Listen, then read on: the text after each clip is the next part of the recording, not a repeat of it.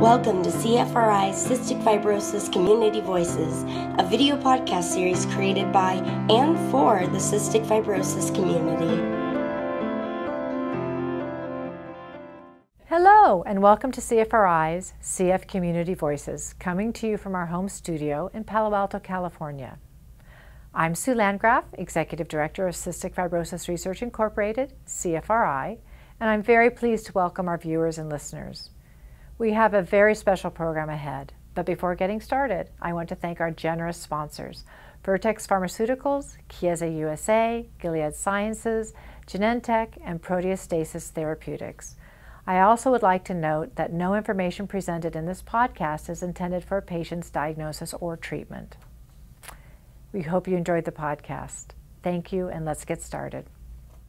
I'm glad to be here. My name is Karen Hardy.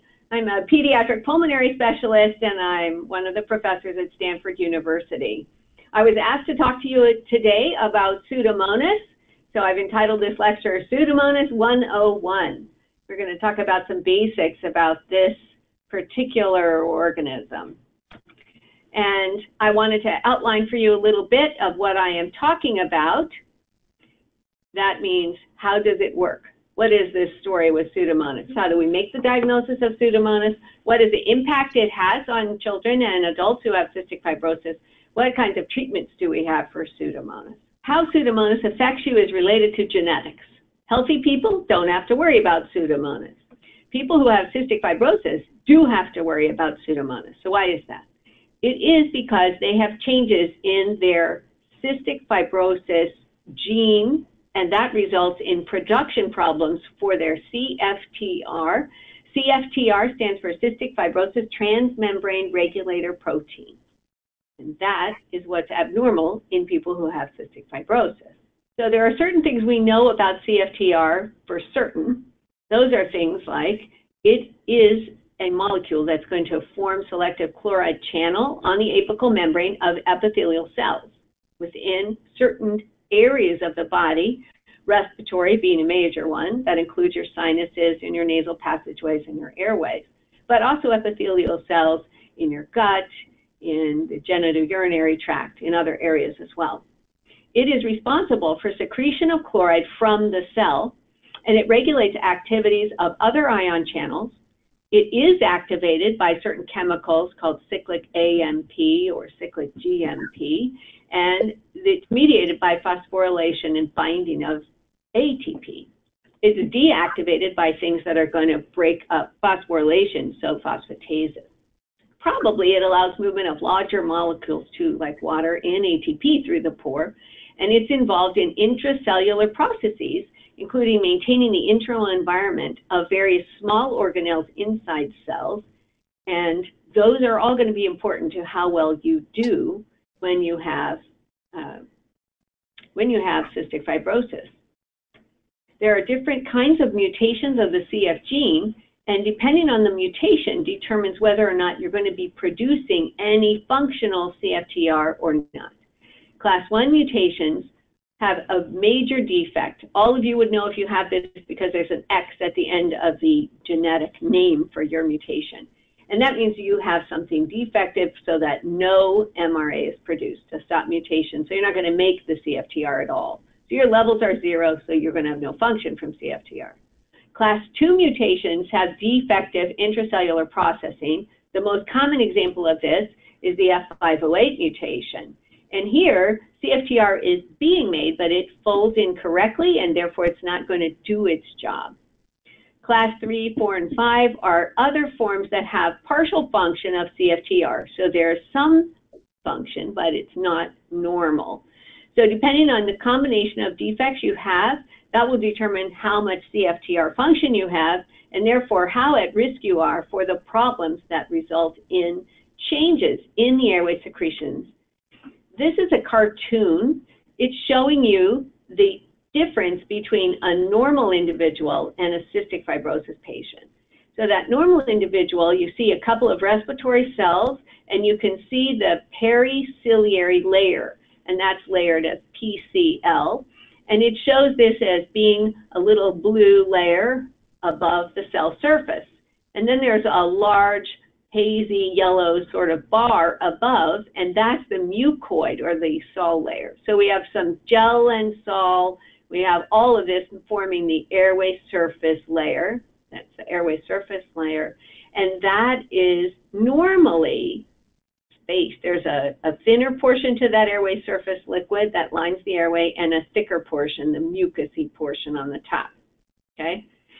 So in this cartoon, you can see that chloride would be moving through this kind of channel, which is represented in yellow. And there's also an extra sodium chloride channel that's represented by the multicolored little lobules. And this is allowing chloride to leave the cell. When chloride's leaving the cell and increases in concentration above this cell layer, then water is pulled out of the cell and toward this layer. So it keeps the liquidy layer here. In the cystic fibrosis patients, you see things look different. Now the multicolored extracellular sodium channel is bigger because it's the functional channel. You can see a little chloride not being able to get out because the CFTR protein represented in yellow has a big X on it and it's not working correctly.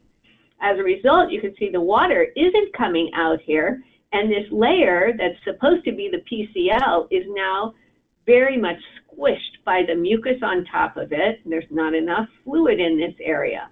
So you have this thicker, dehydrated situation at the airway surface. So the CFTR dysfunction then causes dehydration of your secretions, and that impedes mucociliary clearance. Those little wavy lines above the cells were meant to be the cilia, or the small microscopic hair-like particles that would normally be beating regularly. And they're like brooms cleaning your airways all the time. If they're not working well, then you're not going to clear the mucus. And that mucus is trapping everything you breathe, which could be cat hair and dog hair, various smoke particles from our recent fires here in California, or it could be bacteria like Pseudomonas. When the CFTR dysfunction is present, it also means the salt concentration in the airway fluids is changed, and this changes host defenses. So that salt's very important. If it's not there, it changes how your body's working, and it allows increased binding of the pathogenic bacteria. So there's adherence and early colonization of the airways with Pseudomonas, usually Pseudomonas aeruginosa. So if I say all that in clear English, I would say there's obstruction in the airways because of this thicker mucus. The mucus gets infected, and there are a number of reasons why that happens. And the salt content inactivates some natural antibiotic peptides that are in your airway. It changes how the epithelial cell would be able to fight the bacteria, and it increases the ability for the bacteria to bind to your cells. And ultimately, that infection destroys airway walls and lung tissue. So this next slide shows you a picture of a patient having a surgery because they've had destruction of tissue and they have blebs. So when you look into this operative field and you see this very shiny little balloon-like structure, that is a bleb. That's a very thin wall over part of the lung, and these things can pop. And they're happening because of somebody's recurrent infection.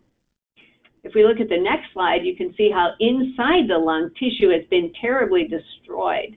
And this is a patient with bronchiectasis from repeated pseudomonal infection. And you can see instead of a normal architecture where you have a uniform, tiny tissue for alveolar septi and the normal airway, you see airways that are full of mucus, and you see how it's been destroyed and turned into large cystic areas of the airway, and that we call bronchiectasis. Those are permanent dilations. They cannot be reversed.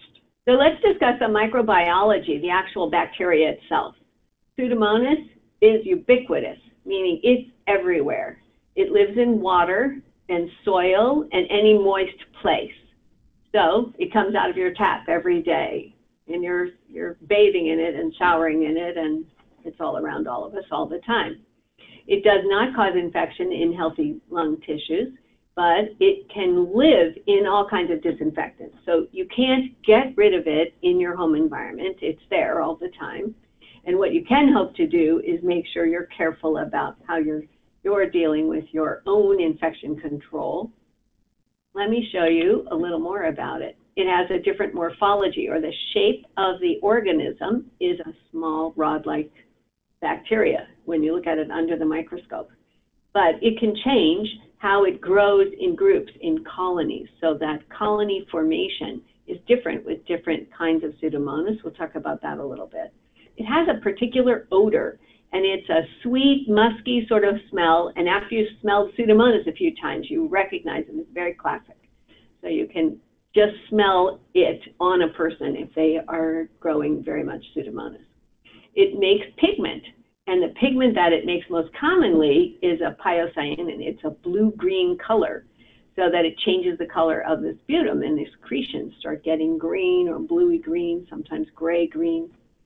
It also gram stains, which is a stain we use on all smears of slides when we're trying to look for bacteria, and it'll stain things red or blue, and this is a red staining organism. So we call that a gram-negative organism. It produces oxidase, and we can test for that, so we know we're dealing with a Pseudomonas. It lives with oxygen, so we call that an aerobe, and it also has beta hemolysis, so it can lyse blood cells, and it produces endotoxins and proteases, and these are things that are going to cause trouble inside a human being's body. It's a slender, as I said, gram-negative rod. It's only 1.5 to 3 microns long, which is extremely tiny, and it's motile, which means it can move. It can swim like a sperm. It's got flagella or whip-like cilia on one end, and it allows it to propulse itself, so it moves around. It can encapsulate, so it can form a slimy coat that covers it, and then all it and its friends, all these bacteria, can get together covered by this slime. Sometimes it's what's called pilated. It has little pili that are little hair-like things that are coming out of it. It looks sort of furry, but then it'll have long cilium that are the flagella that help it move. And it grows in a wide variety of temperatures, from 5 degrees all the way up to 42 degrees. And that's uncommon. Most bacteria are a little more particular about what kind of temperature they like to grow in. Here's a peek for you. So this is an artist rendering of the furry kind, where there are many pili. So what you see is this blue-green organism in this particular artist picture, and you see these big, long flagellae at one end. That's how it's going to move. And the pili are these little fur-like things sticking out of it everywhere. And these are how it's going to attach to mucosa and then start causing damage. It's a clever bacteria. So it forms that outer polysaccharide coat of alginate, and we call that, when that happens, a biofilm. So it's produced by the bacteria. It forms this film of slime on top of it, and that capsule allows them to hide inside and avoid destruction. And meanwhile, what they're trying to do is use those pili to attack other viruses. They detect other bacteria, and then they can shoot their pili, and they have a special mechanism to actually attack other bacteria. So it's a big war inside of our airways all the time. There are a number of bacteria we're breathing in every day, and different ones are going to attack each other if they have the capability of doing that. Pseudomonas has good capability of doing that. So here's a picture of some different Pseudomonas cultures and what they look like on a culture plate and what they look like in a test tube. In the wild type, I'd focus on these two. The wild type at one end, where it looks rough, and we call these rough colonies, and there's no alginate coat covering this, and you can see a really clear solution of it in the lower view. If you go all the way to the right, you see progressively more alginate coat, and now you see something that's totally produced as slime, and there's an orangey yellow slime over all of these bacteria. And when you look at it in the growth medium, you can see this slimy compound that floats in and out of this solution, and that's a biofilm. So what symptoms are these kinds of infections going to cause? Like all of the respiratory tract infections in cystic fibrosis, you'll see coughing, you can see regular rapid breathing, you can see an increased work, or the energy used to breathe can be greater.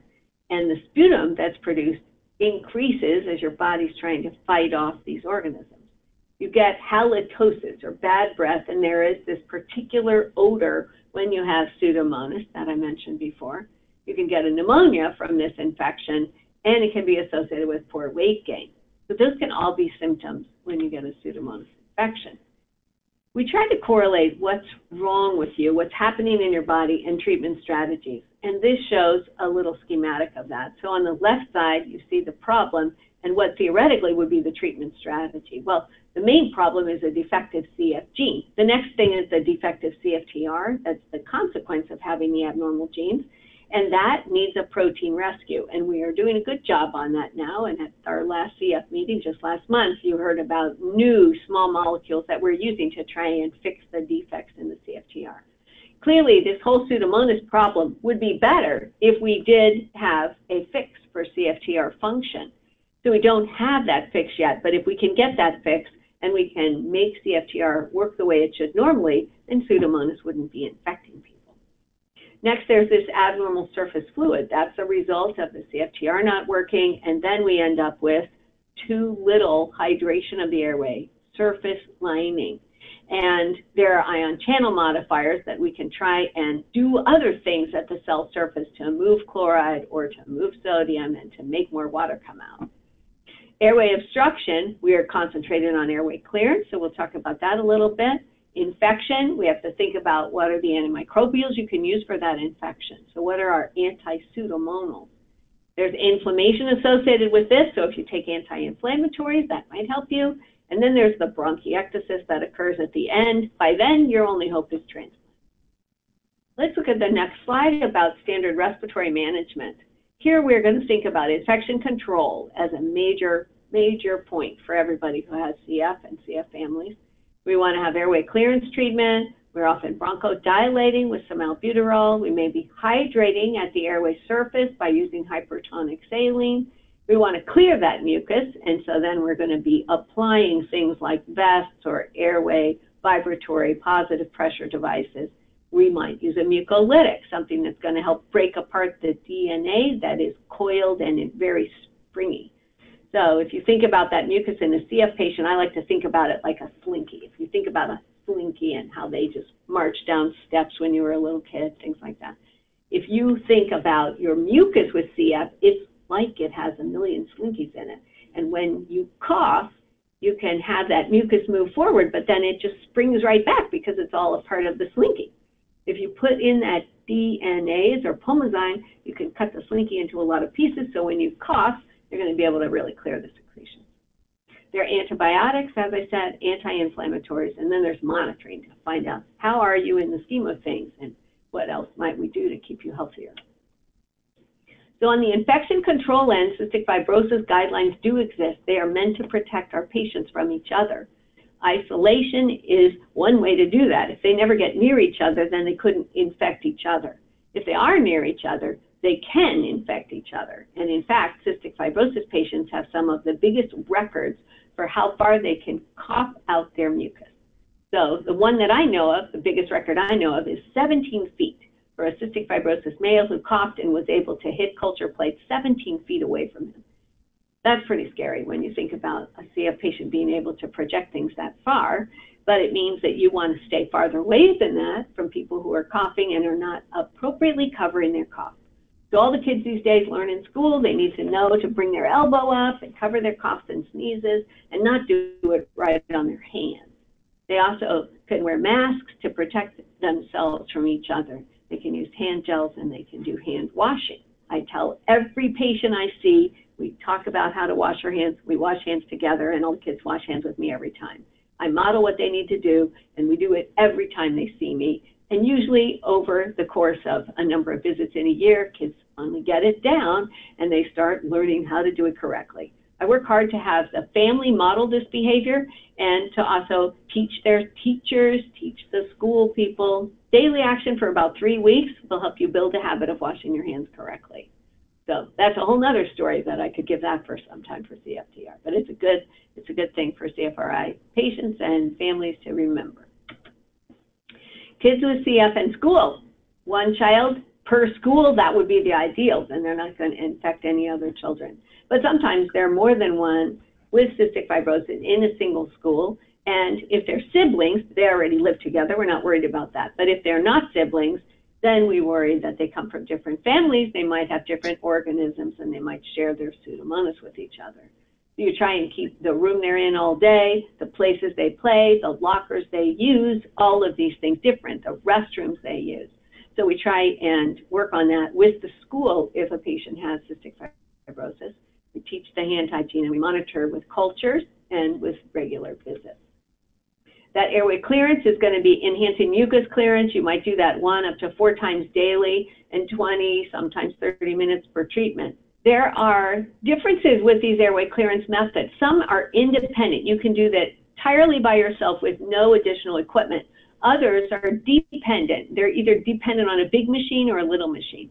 Independent methods like active cycle of breathing, autogenic drainage, the Huff maneuver. These are things you do yourself, and you can learn how to do those with a good physiotherapist. They're great, especially for college and older patients who can use them anytime, anywhere they are. They're wonderful. In the United States, usually kids don't do a good job of learning autogenic drainage until they're much older teenagers. But active cycle breathing, we start on our patients at 3. We start teaching them how to do that. Dependent things, PEP valves, flutter valves, acapella, the aerobica. These are small handheld devices. They supply a positive expiratory pressure, and in the cases of the latter 3, some kind of oscillatory mechanism at the airway opening. And these all are going to transmit those oscillations into the airway walls to help shear the airway mucus loose so that you can get it up. And manual therapy is another way you can try and generate these same forces. Exercise is the final airway clearance that is hydrating, so it changes your mucus as you're running or exercising, and it also can facilitate you moving more air and moving your secretions. So all of these things are good, and many of them have been studied, even head-to-head, and it's not that one is superior to the other. It is doing it that's superior to nothing. So it's important to find which methods work for you and do them regularly. And hopefully all of you will incorporate exercise into that mix. The mucolytics are things that are going to thin secretions.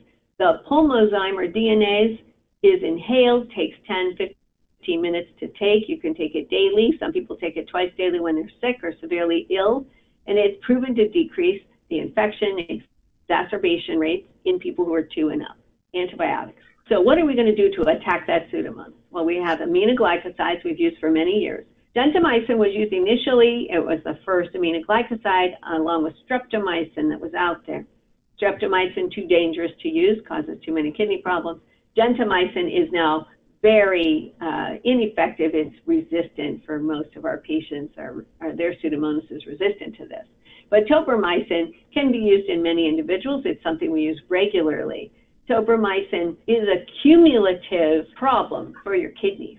And so we watch our tobramycin dosing very carefully, and we work hard throughout your lifetime so that you don't accumulate enough to get into trouble.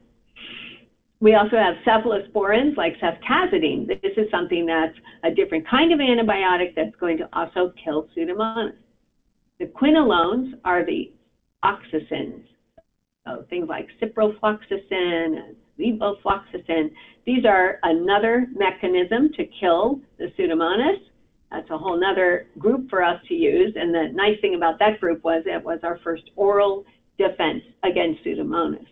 The ciprofloxacins are usually used at greater than 3-month intervals, because if you use it frequently in fewer than 3 months, get a couple courses of ciprofloxacin, the Pseudomonas is likely to figure out how to outsmart it and become resistant. So we try to keep those separated when we're giving those medications. The semi-synthetic penicillins are also IV meds. That's like piperacillin or ticarcillin, there are a number of these. And all of these are then ways that we can try and attack Pseudomonas.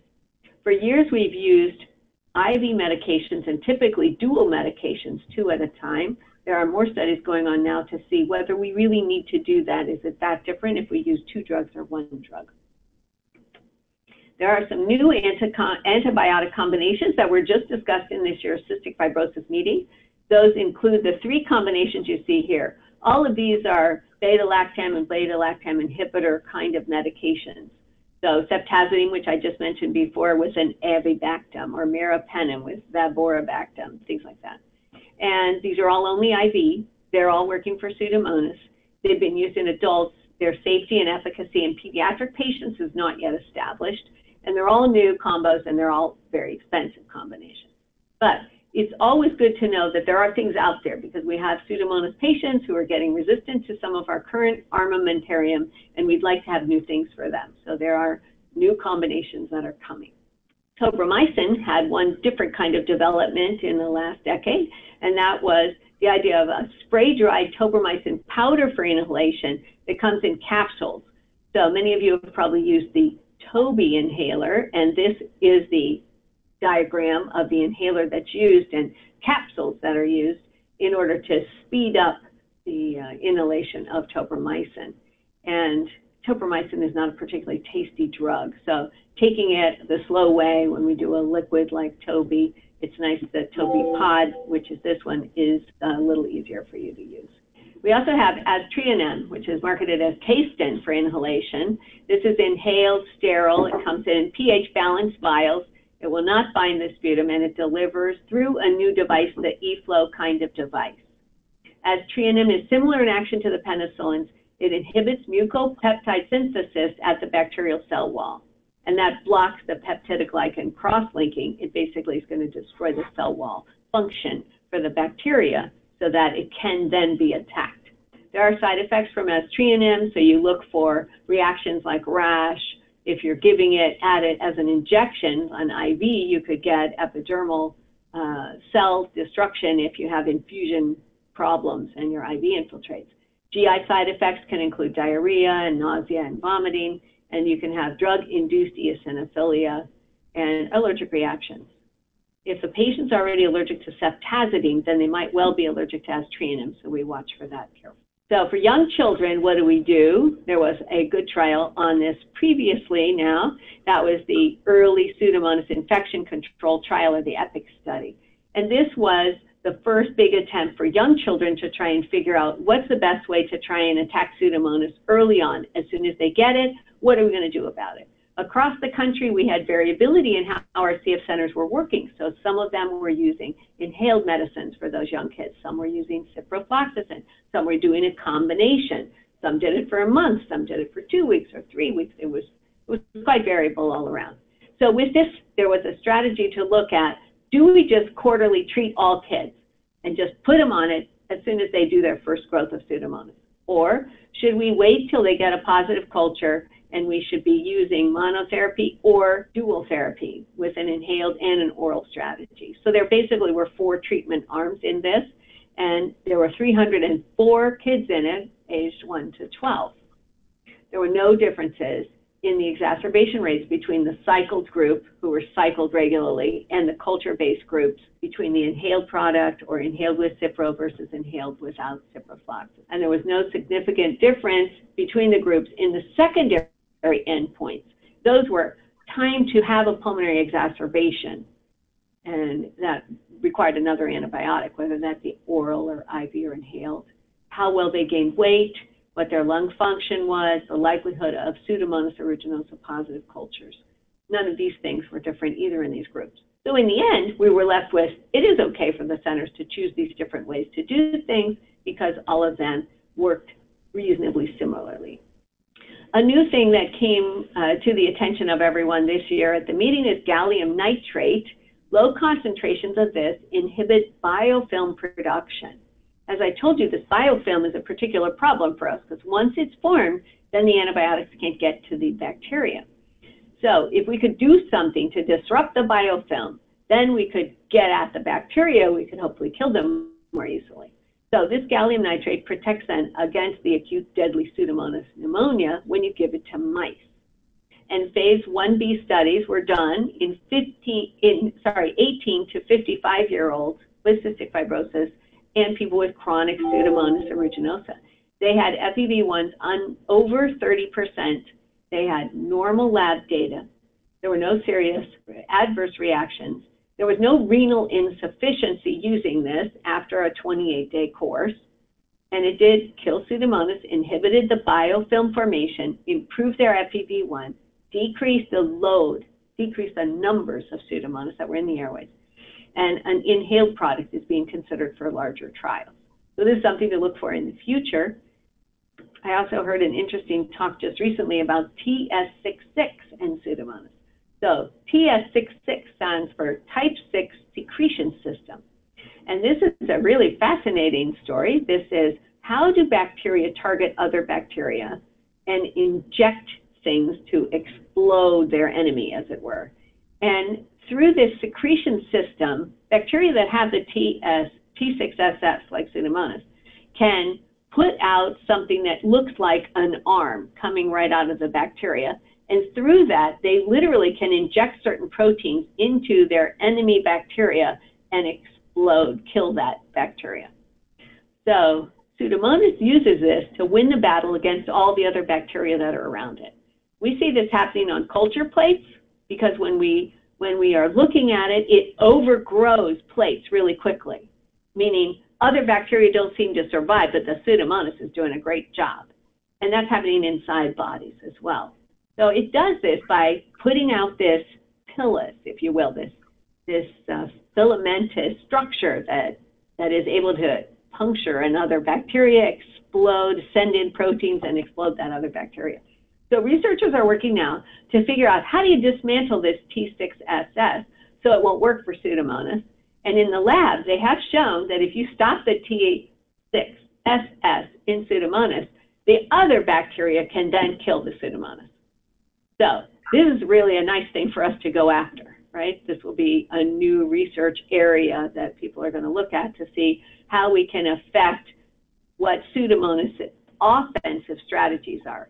So if you think about the airway and that surface film and all the bacteria you're breathing in all the time, all those bacteria are battling each other for who's going to survive this trip into this person's lung. And the Pseudomonas has been really effective in cystic fibrosis patients in making biofilms and surviving. And now we know how it's targeting other bacteria and how it is working to explode them. As they do these research studies now, you can see videos just online. If you go online and look up T6SS and look for videos about Pseudomonas killing, you'll see time-lapse photography of how the Pseudomonas is present on a culture plate, for example, how it is treated in order to eliminate its ability to use T6SS, and then suddenly the other bacteria are killing the Pseudomonas. So it's a great new area of interest. So in summary, we're doing better at understanding how Pseudomonas has outsmarted other bacteria. We're moving to organized trials that are going to let us outsmart it. Patients are getting healthier, and we think of CF nowadays as a chronic disease. We don't like to think of it as a fatal disease. We like to think of it as a chronic disease, and we're working hard to try and treat it so that we can keep patients healthier and hopefully get them all to a CFTR fix that is going to change that internal secretion of CFTR, change that airway surface lining so that it can function better, so that Pseudomonas and other bacteria aren't infecting you any longer. So if anybody has any questions, you can mail them through CFRI, and I'd be happy to answer them later, and hope you've all enjoyed this talk.